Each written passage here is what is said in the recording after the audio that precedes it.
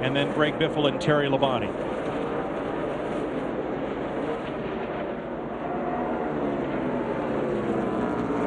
Nemechek in the wall hard with Casey Mears. Turn 1. Mears was having some kind of problem. Right there. And Kyle Busch has spun off the backstretch. Hit hard back there, too. Something was wrong with the 41 car. He'd been just falling back. I'm not sure what his problems were. And I know Kyle Busch in the 5, as well as Joe Nemechek in the 01, they were 2 cars that elected to pit on that last caution. Casey Mears stayed out. Casey Mears has had the worst luck in the world of anybody at Bristol, Tennessee.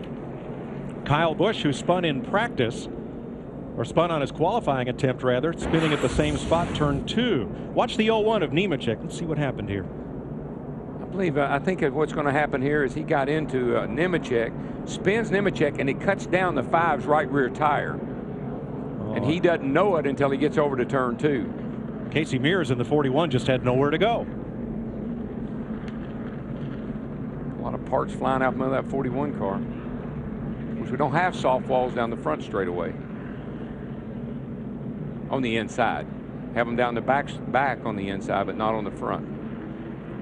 Then at turn 2, Kyle Busch loses control after that contact with Nemechek. But I believe you're right, DW. I believe he had a tire that was going down or cut down by the 01 car. Right.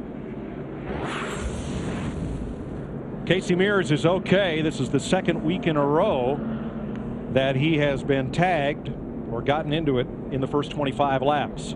This is so typical Bristol. You're going to wreck 8 or 10 cars in the first 25 or 30 laps. Then we'll go green, and we may go green forever.